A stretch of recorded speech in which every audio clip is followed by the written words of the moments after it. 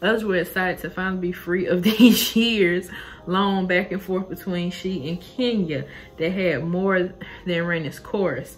Kenya agrees it felt like a weight was lifted. Damn, it was that bad? A ton of bricks was on you, girl, just weighing you down. Was that what it was? For the rest of this year, free from bullshit. That means relationship, friendship, financial shit, free from bullshit. Sometimes I wonder if this how it's supposed to. What's up, guys? It's your girl Sasha Craziness. I'm coming to you and you with another Word on the Street segment. If you haven't, make sure you like, comment, subscribe, share my video, turn on post notification if you already on the team.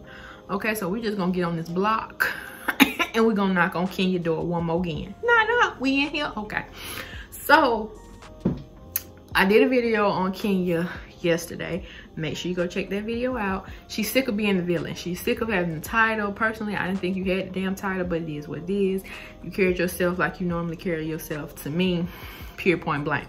But she's saying no, you know, she just feel like she was pegged out to be the villain throughout the seasons, and she turned a new leaf because certain people are gone. We're gonna get into that. And she have, you know, different factors out of her life and stuff like that. She just feel like she can be herself again. I was like, okay, if that's how you feel, Kenya, we'll roll with it. So that was that video. Now we're gonna talk about her and Porsha. So let's just get into it. I ain't even gonna hold you. It says a few factors play into Kenya feeling free to be who she wants to be on TV. Though one sticks out, her longtime frenemy, Porsha Williams, is no longer a part of the cast. Porsha opted out of filming season 14, instead focusing on a family-themed spinoff which aired this past winter, and we all seen how that went.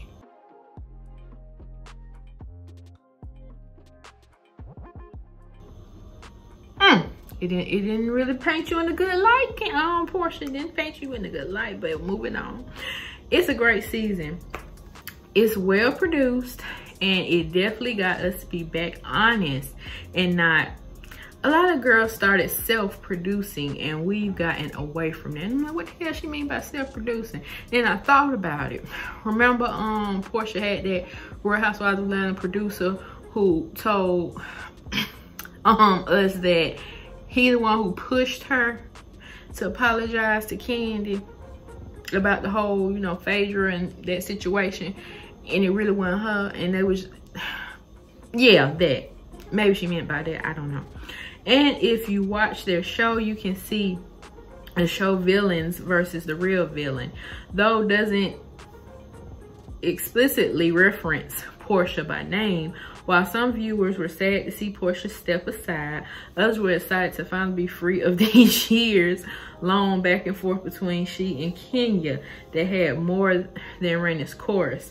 Kenya agrees it felt like a weight was lifted. Damn, it was that bad? A ton of bricks was on you, girl, just weighing you down. Was that what it was? I feel that we were not necessarily by my own doing, especially in the last season, she shares. I definitely made that offer for peace, extending the olive branch, and it was not returned. I realized it wasn't at that point I was ready to move on. And yes, I'm free of that situation and happy for people to move on too.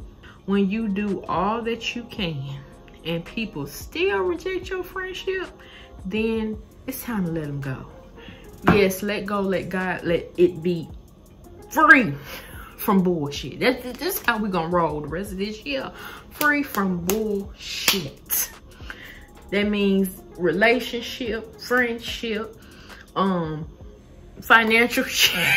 Free from bullshit at this point, because life is too short.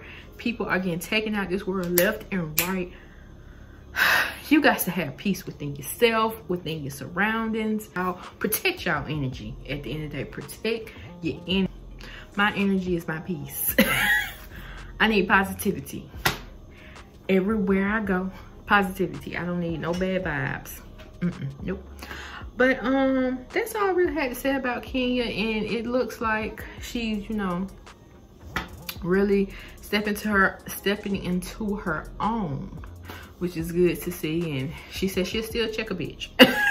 She'll still check a bitch, but she'll do it with dignity and class. I said, okay. I'll roll with that, Team Twirl. So y'all let me know what y'all think about that in the comment section below, and we'll see you on the next Word on the Street.